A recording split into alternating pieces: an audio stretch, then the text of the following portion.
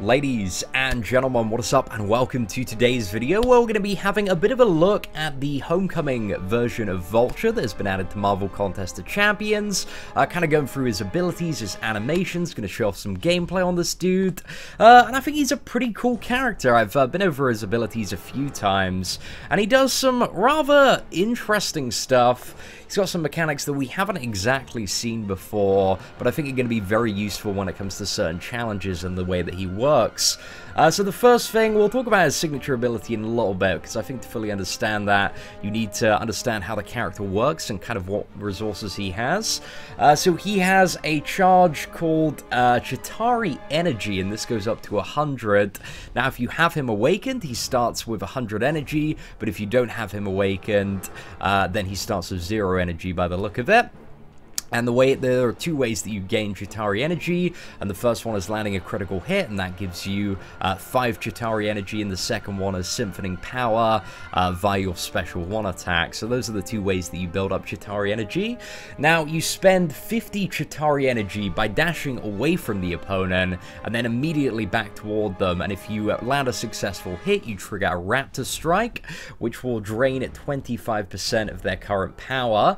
However, if your Raptor Strike is blocked, you gain a decoy buff, which causes the next attack against the Vulture that would otherwise hit him to miss.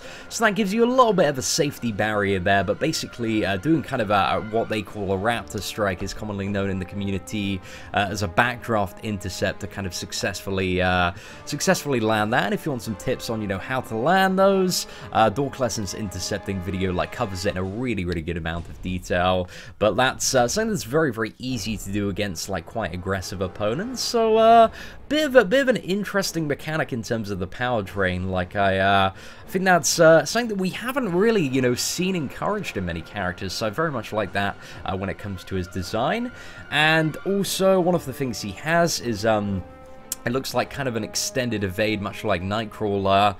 So it looks like kind of an enhanced version of Dexterity, but it's very hard to tell until we can actually play with this character. So Vulture evades all attacks while dodging back.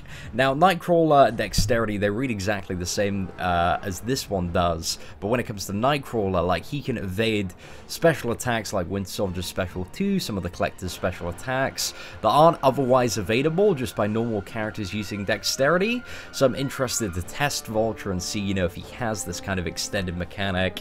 Pretty interesting one, but as well as that, when you dodge an attack successfully with your evade, it will consume 10 Chitauri Energy and incinerate the opponent, but it only has a max of 1 stack, and it's a little bit hard to get a good idea of the damage, because, this is not a playable Vulture with kind of attack bonuses or anything. But, it doesn't seem too bad on this one. He's got about 1,000 attack, and it's 420 damage over 5 seconds.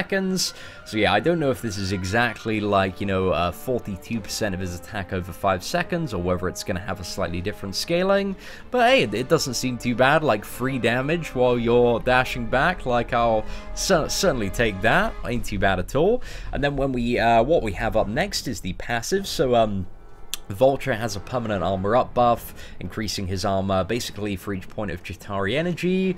That doesn't seem to it's going to make a huge difference to the character, but I guess it's nice to have. And then if the buff is removed for any reason, it will refresh itself after 10 seconds.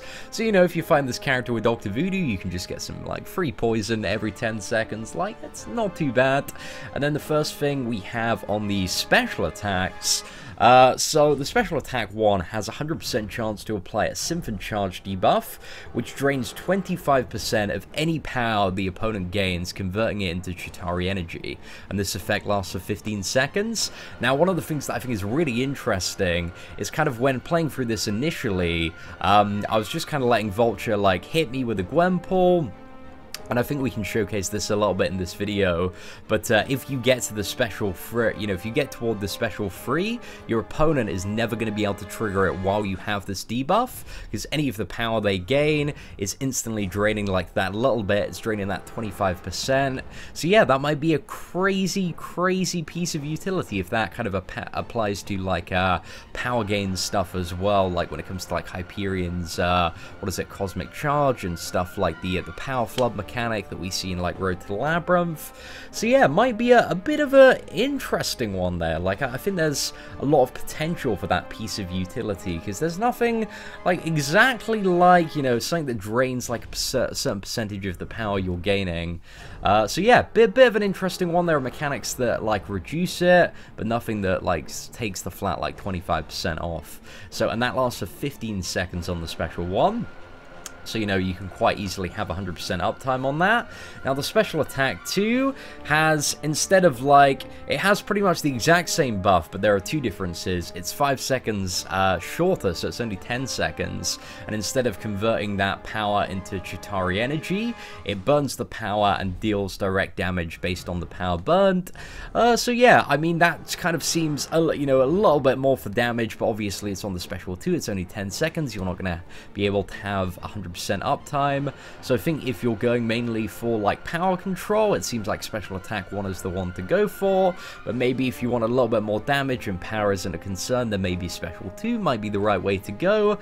And then the final one we have is the special attack 3, which incinerates the enemy, dealing, this is currently 1,346 energy damage, which on this Vulture, you know, is 135% of his attack over 20 seconds. And this effect also removes perfect block chance and reduces block proficiency by 50% while it's active.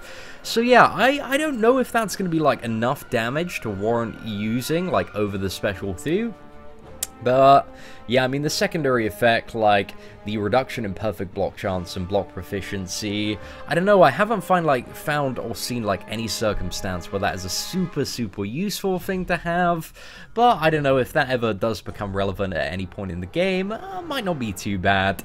And then when we go to his awakened ability, let's talk about, basically he gains 3 things when he's awakened. He starts the fight at full Chitauri energy.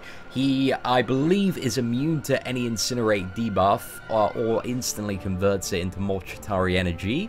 And yeah, additionally, while the opponent is incinerated, which I imagine is going to happen quite a bit of the fight, you know, if you're evading attacks, you gain 1% of your power per second. So yeah, that might not be too bad at all. So yeah, I mean, you can, that's got really good synergy as well with the special 3, I guess, because it can help charge your power up pretty quickly, because you're going to guarantee that your opponent is incinerated for the 20 seconds. So yeah, I'm not too sure about that. Not too sure. I mean, Vulture seems like a very interesting character.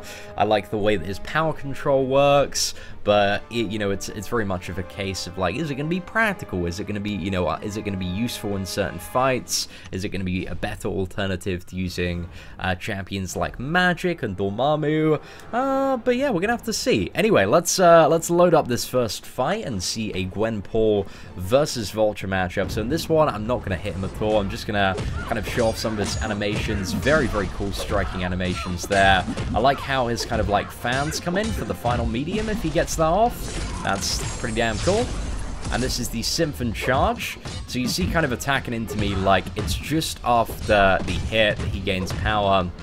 And right now, just realized my webcam's in the way, but whenever he's hitting me now, it, yeah, was just symphoning a little bit, preventing me from getting to the special 3. But it does go to the special 3, which I think is an interesting thing to bear in mind, because, like, against fighting like a Magic, you know, it's not a way to keep, like, a Magic, like, permanently locked in the corner, because she's always going to get to that special 3 and then dip a little bit, so her limbo is going to be, you know, proccing and triggering there. So he isn't the gracious Magic counter and savior of mankind that we've all hoped for, but I don't know, he might be interesting in some other ways. So next up, let's get him for some proper fights now. I think we'll go for who's gonna be a good match? I mean, like, any one of these characters will work. We got some 2 stars just to prolong the fight a little bit, and let's hope I can play fairly well here. So I think Iron Fist, yeah, he's a fairly good matchup. We can, you know, pierce the armor and stuff. But I did miss a parry there, which is pretty damn bad. That's pretty damn bad. But as you can see, when the armor goes off, there's also a timer before the armor refreshes again. So that's something interesting to bear in mind. And let's talk about how to fight Vulture ideally. So let's see if we can get into the rhythm of this fight a little bit. Right, there we go. So we're just going to try and bait out special 1. So you just got to avoid the glider just by outranging it. There's no need to, like, time anything perfectly here. Both of his special attacks can be evaded and countered just by going out of range of him. and you also do have, like, adequate time to actually attack into the character after them. Let's actually push into a special too, just to hopefully show that one off. So you just wait for the jets to kind of do their little push and let some steam off, and you can go back in.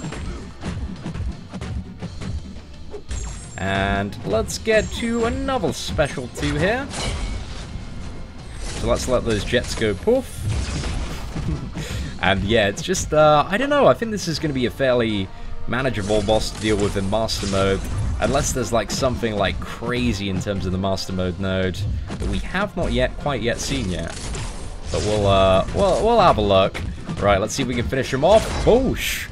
Not too bad, a pretty smooth kill there. Very much, very big different contrast to the first one where we messed up quite quickly there. But yeah, ladies and gentlemen, Vulture, very cool character. I like the design of him. I like that he's different and a little bit quirky, and also he does look very cool and badass. Like, I'm very much looking forward to getting my hands on a Vulture, having a little bit of a play when he's released in, I assume it's going to be 2 weeks. We got Spider-Man Homecoming out today, so hopefully I can hit up my boy Graphic Sync and get some of that early Spider-Man gameplay footage. And yeah, that should be pretty damn cool. Anyway, ladies and gentlemen, thank you so much for watching. Take care and have an absolutely fantastic day.